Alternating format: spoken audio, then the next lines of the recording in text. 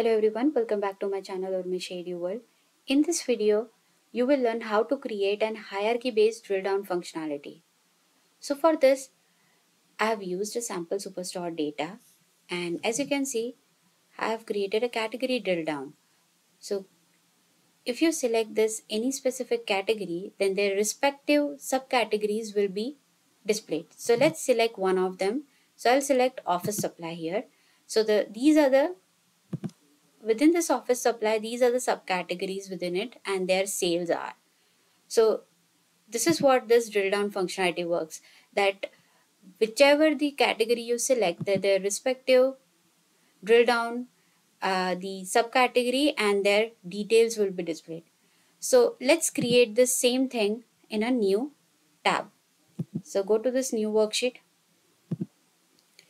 and here in the rows, I will drag this category and the subcategory. So these are the category and subcategory. Now for this, I need a measure as well. So I'll just double click on the sale, and this is what is created a tabular format, but I need something in a bar format. So I'll select this one, horizontal bar format. So this is how it creates. Now I want the labels, I need to display the what is the sales are. So I'll just click it over in the mark label. So these are the sales now. But I need something which is more in a sorted format. So I'll select the descending, sorted descending by the sales within the subcategory. So this is how it's been sorted in a descending order.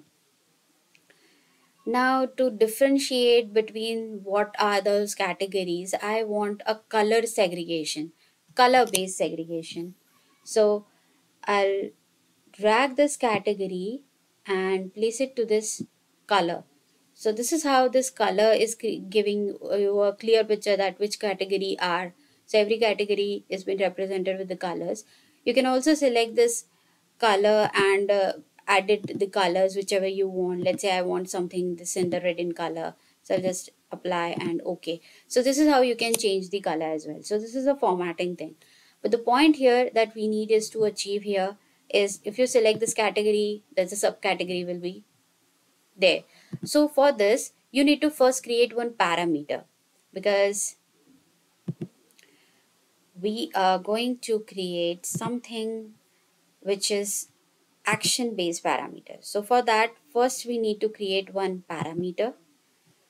So here name it empty and change this data type to integer, and now allowable values keep it as all and just okay.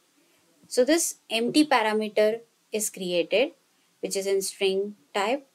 And now to make this active, or I would say dynamic, we need to create one calculated field. So here I will name this calculated field as drill down, and what the condition is, if empty parameter is equal to category. If I select this, let's say whichever the category I select and empty is same, then in that case you should have this subcategory, because that's how we want a drill down, right? So if I select a category, then the respective subcategory has to be displayed.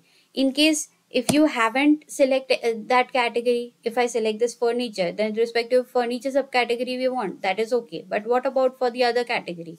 Then the other category will be remain as category as it is, no change. So and so this is what a simple if else condition I have placed. Hit on apply, okay. Now drag this drill down in between this category and subcategory. So this is how it looks, right? But we need something, let's say if I click on category, the same furniture will drag it and make it this subcategory. Not drag it, drill down to the subcategory. Sorry for that. So to get this, we have to here make it an action, or you can say add an action here. So for this, go to the worksheet. Here there is an action. Just click it on action. Add here the action.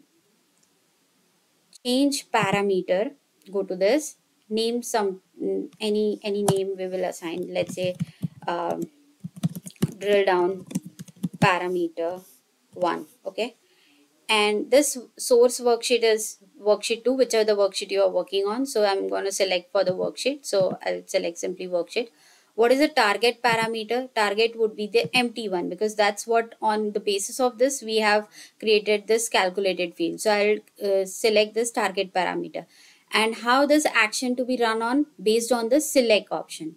So if we select then and then, otherwise if you hover or something you do with the menu, we don't need that. We need simply that we select that, and that has to be. But the source field, what is the source field? Based on what? Where we need this whole thing to get changed. We need something on the drill down. So just click on drill down and hit on OK. And again, this now drill down param 1 is created, and now OK. Once you create this, now just simply select this drill down, because that's what our source was. So just click on this furniture, and now it's changed to the subcategory. So what my point is that whatever we did, it's like this has been selected. So our if condition was satisfied here, that if our drill down, so whatever the category, this category and the empty, right now empty has been assigned with this furniture. So if this one is equal to the category, then the respective subcategories has to be displayed. Rest will remain as it is. There is no change over here.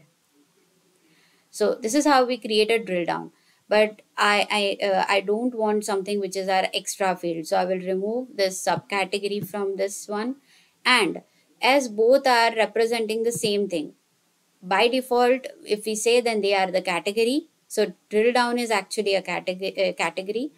And so this we don't need, or you can say this we don't need in a display, not as in like we don't need. We need to compare both of these.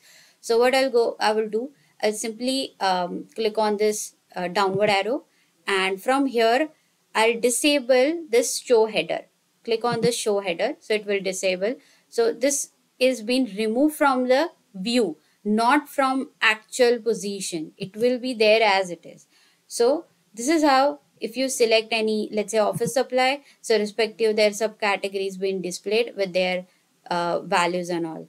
So this is what a drill down functionality is. You can enhance this by more of just changing this formats, changing the edit and the sheet name, even displaying this in a particular in currency, and the sales as well in the currency specific to dollars. So but in overall, if you want to understand and want to create this drill down, then this is how the drill down has been done, which is based on the action parameter.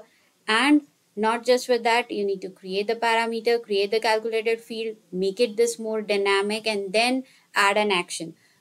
So this is how a drill down functionality works, and you can create in Tableau.